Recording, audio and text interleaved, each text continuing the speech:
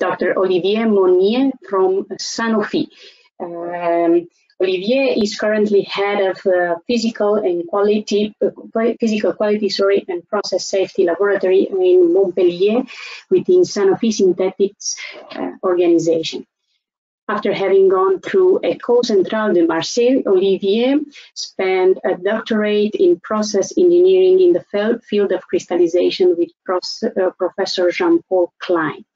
From 1993 to 1996, he worked at Sanofi on the Aramon industrial site to optimize crystallizations and scale up on an industrial scale of new molecules resulting from research. In 1996, his laboratory was transferred to research level to facilitate and accelerate the development of new active ingredients. Since then, the laboratory has specialized in different areas such as the choice of sulfur, polymorphism, separation of isomers or racemates, and grinding methodologies that remain in use only when no solution is found to react to the target particle size by crystallization. His main areas of research focus on batch crystallization, modeling using FBRM and colorimetric measurements, crystal habit modification methodologies, and supercritical fluid crystallization. He has over 20 publications to his credit, a number of patents, and international presentations. Olivier, thank you very much for joining us today and sharing with us your experience with the Crystal16. I'm making you a presenter now. I think now you can share your screen. Yes, we see your screen. Is it okay? It's ongoing, I think. Yes. Yes, it's okay for you. Thank you, Carmen, for that kind introduction. So my discussion today will focus on the optimal positioning of Crystal16 apparatus in the development of small molecules. I will try to show you within only 16 slides how this device found its place in the development of our APIs. We must remember a time when the solubility measurements were carried out in a flask or in the best case in a styrene double-jacketed vessel. At that time, visual observation, or in the best case an FBRM probe or turbidity probe, was used to follow the dissolution as presented by Ivan. So the development of this new tool has completely changed our ways of working. So when I was asked if I wanted to attend for this birthday party, I did not hesitate 1 second. Today's discussion will be an opportunity for me to share with you how we define physical quality at Sanofi. I will show you the contribution of Crystal16 to our ways of working. We will speak and discuss various items, such as, for example, the different entities accessible for a given API, or the current development constraints, to realize finally that Crystal16 is at the heart of physical quality control by allowing us to orient our crystallization towards the only type of crystallization process that is really interesting for development, and I will develop later on. We will have a look on the advantage and some disadvantage of this device to end with a quick conclusion. So from a given molecule, we have a large field of possibility to develop our API, and all these possibilities lead to a particular physical quality of our drug substance. We can choose to develop first a base or a salt, and the list of salt is quite impressive.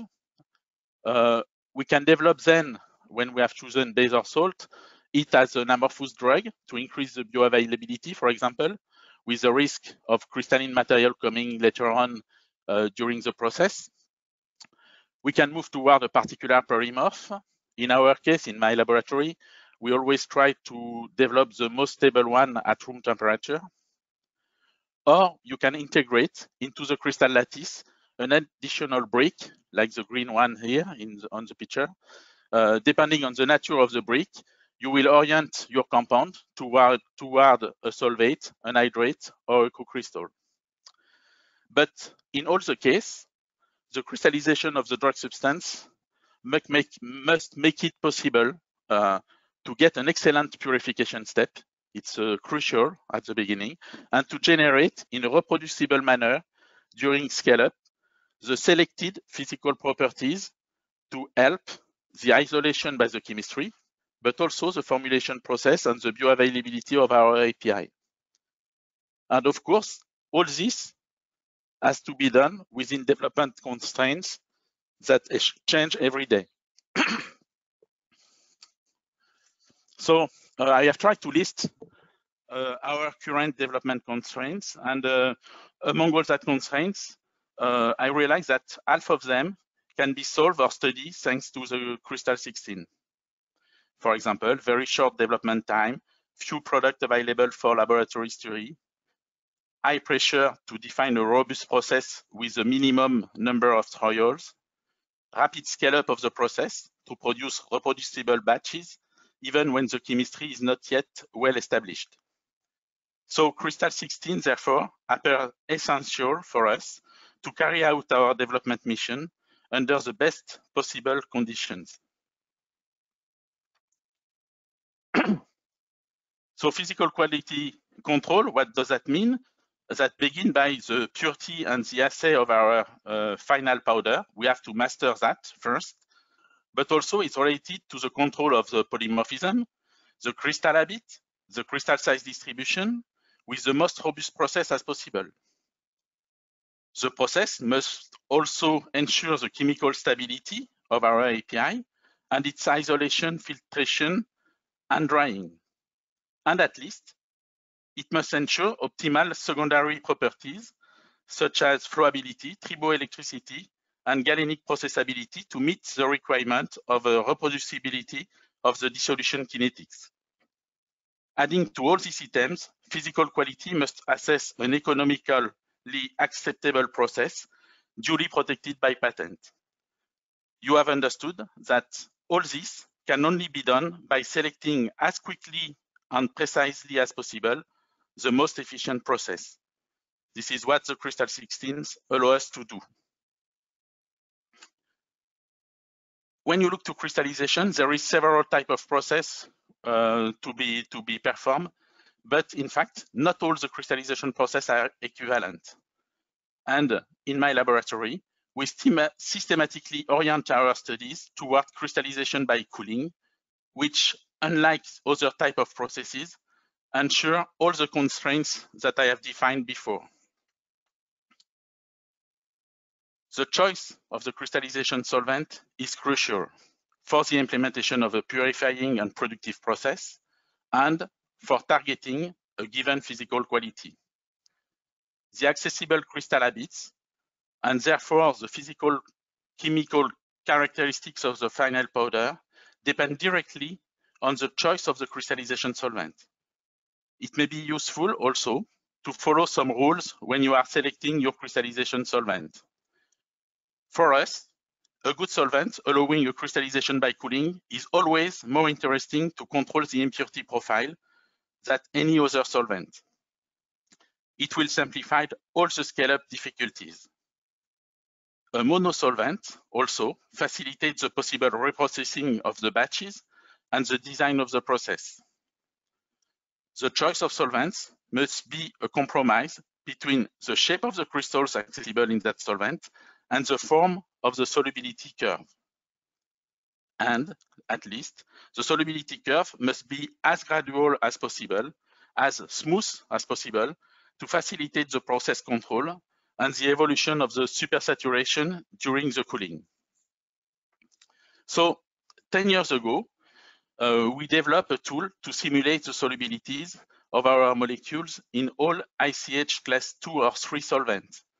This tool is based on the Cosmo RS functionalities and allows us to have access in silico to a graph of this type, the one mentioned here, which classified without prior experimental data at a predefined temperature, the solvents according to their solubilizing power. As an example, there, on one of our API, we have on the axis the list of the tested solvents nearly 64 solvents, and on the ordinate, a logarithmic scale reflecting the relative solubility of our molecule in the solvent. On the left side of the graph, the solvent in which the API is the most soluble, and on the right side of the graph, that in which at least it is at the least soluble. And very often with our molecules, you will find on the right side of the graph water. So to move forward to a crystallization by cooling, we must select an intermediate solvent, which will allow us to have a solvent with a low solubility at room temperature and high solubility at higher temperature, and with a smooth curve. And once the potential solvents have been selected in silico, like the green one there on the graph, we validate the final choice with Crystal16. Here again, we follow a very precise methodology. We prepare 4 suspensions per solvent tested at 4 different concentrations to frame the solubility domain, and we define a heating cooling program temperature over several cycles. We do the acquisition of the solubility on metastable zone boundaries, and we validate the experimental point obtained using Van 't Hoff graph. And we analyze for each sample the crystals obtained in terms of X-ray diffraction, and we do some microscopic observations. So the data acquired with Crystal16 generally look like that. We get an increasing solubility temperature as a function of the concentration, and a lower metastable zone boundary with decreasing the concentration. And as you can see there with the different arrows, there is a good reproducibility of the data acquired. So we validate each solubility obtained using the Van 't Hoff diagram, and then we compare the different solubility together with different solvents. So our goal at this stage is to find a solvent that allow us to set up a cooling crystallization process. So we eliminate the solvents exhibiting solubility of the type in orange to keep with a low solubility, for example, or too strong solubility at 1 temperature. And we keep only the solvents exhibiting an increasing solubility with temperature of the same type as the one presented in the green curve. A too-steep solubility does not allow an optimal control of the future process, so the final choice of crystallization is made by means of the X-ray diffraction and by means of the visual observation of the accessible crystal habits. In our case, for this API, we choose to use butyl acetate. So what are the advantages and the use we made of Crystal16? First is quick solubility determinations with low amount of material, metastable zone width determination.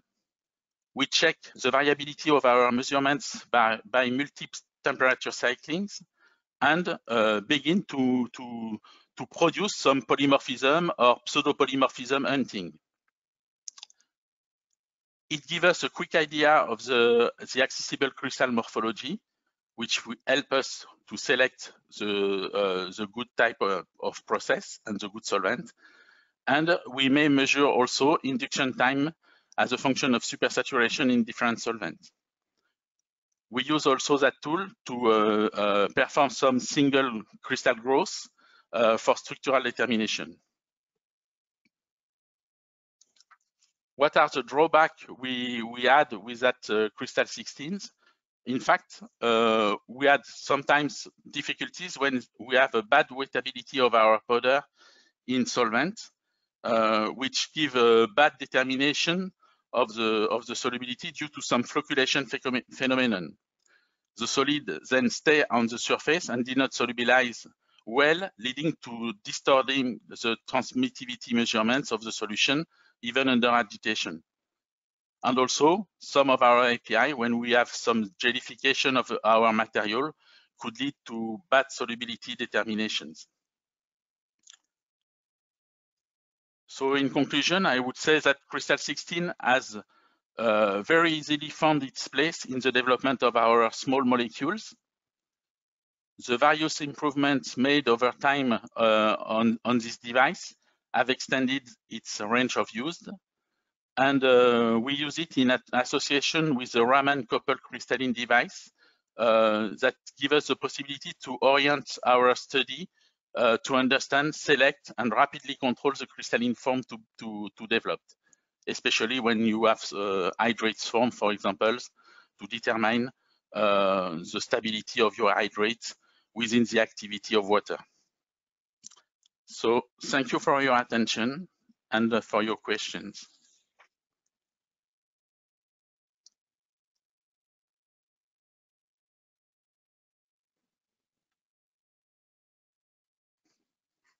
Thank you very much, Olivier. We have a few questions. I will only take one, and we will try to address the other ones later. One of the questions is to elaborate a bit on the Van Hoff graphs. On what? Which?